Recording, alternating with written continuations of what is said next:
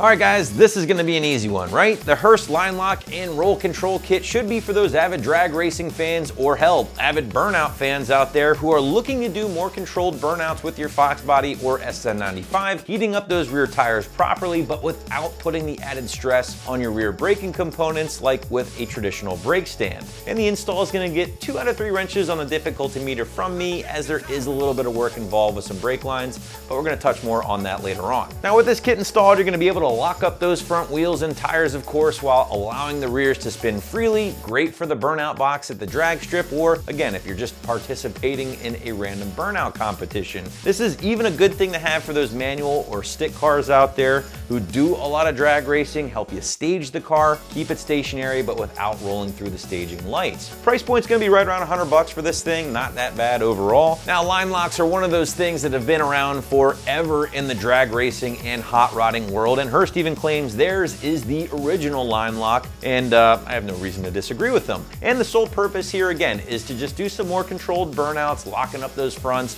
allowing those rears to rip, heating up the slicks or radials when making a pass at the drag strip. But along with that burnout awesomeness that oftentimes comes along with a line lock kit like this, you are getting some functionality as well for a staging purpose, as the roll control name implies here. It's going to control the roll or lack thereof of car staging, not rolling through those staging beams or lights, red lighting, nullifying your run in the process. And again, this is probably a little bit more beneficial for those stick cars out there as opposed to the autos with the trans brake. Now, besides those big, awesome, smoky burnouts and of course that roll control benefit you're getting with the Hurst product, you're also getting the benefit of saving some added wear and tear on your rear braking components when doing a burnout. Because if you think about it, guys, anytime you do a big smoky burnout, what are you doing? You're riding those brakes, hammering down, overpowering your rear braking components, and at that point, you're putting some added stresses on it. In fact, if you ever watch a burnout competition, you can see this, right? Guys that don't have a line lock, those rear brakes get so damn hot they sometimes can catch on fire.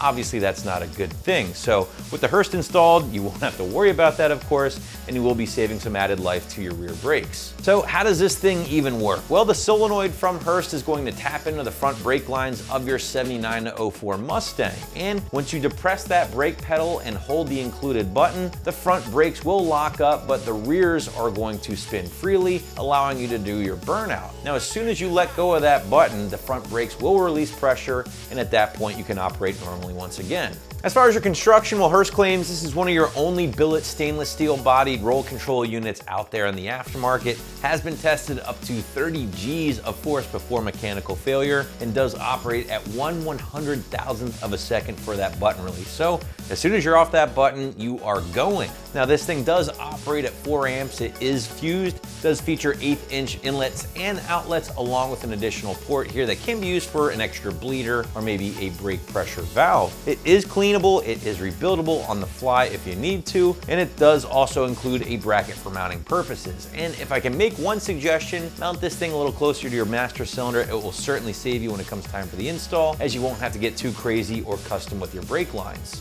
Now, as far as that installation is concerned, I did go 2 out of 3 wrenches on the difficulty meter here with this particular install because of the brake work and the bleeding of the brakes, and maybe a couple of hours from start to finish in the garage or shop before you're all wrapped up. Now, in addition to that brake work, of course, there is some wiring involved as well, so factor that in, guys. Make sure you have the necessary tools there, soldering iron, butt connectors, whatever you prefer. But basically, it's just power and ground stuff. You do have to run that switch inside the car itself. Some people like to leave it by the shifter, others like to mount it to the steering wheel. That's totally your call. Now, if I were to do this job, I'd recommend getting a small run of line that's already equipped with fittings, it's already flared and ready to go. Just grab your line bender so you can make some small tweaks to the line itself. Again, if you mount this thing close to the master cylinder, you're gonna be better off because you won't have to make too many changes there. Just make sure you have a line bender on hand. Probably not a bad idea to have some extra brake line and fittings on hand as well, in addition to your flare tool. And then finally, a couple open-ended wrenches to get everything tightened up. And since you will be relieving pressure to your braking system here with disconnecting the lines, all that good stuff, just make sure you have a bleeder tool on hand and a buddy, unless you have one of those fancy tools where you can do it yourself. Whatever the case, you will need to bleed the brakes on your Mustang before taking it out for a spin or a big smoky burnout. And speaking of those burnouts, whether you like to do them at the track to heat up those slicks or radials, or you just like to do them for fun, you'll need the Hurst line lock in your life, and you can grab one right here at AmericanMuscle.com.